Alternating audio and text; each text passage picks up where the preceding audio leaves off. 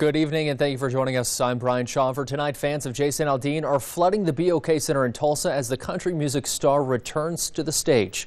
11 days after that deadly mass shooting in Las Vegas, 58 people were killed and hundreds of others hurt as he played to concert goers of the Route 91 Harvest Music Festival.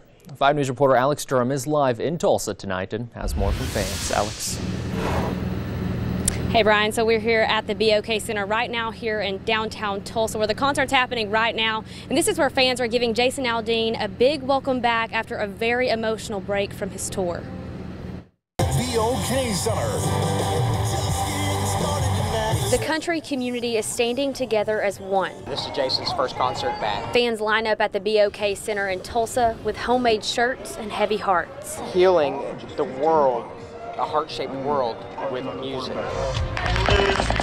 Jason Aldean plays his first concert since Las Vegas. The fact that he's rebounding so quickly is a testament to what he believes in. It's date night for Sean Crawford and his wife. We don't get this time very much to spend like this. For Summer Scott, the concert is a last-minute plan with her friends. We bought tickets so that we could come and support him and cheer him on and let him know that he's not alone. And for the victims and families of those impacted by the Las Vegas shooting. We're all in this together. I know that their families are mourning and we're mourning with them. These fans are here for you too. We just come out here to let go of life for a while, to escape. And that's what music and concerts should be, is an escape.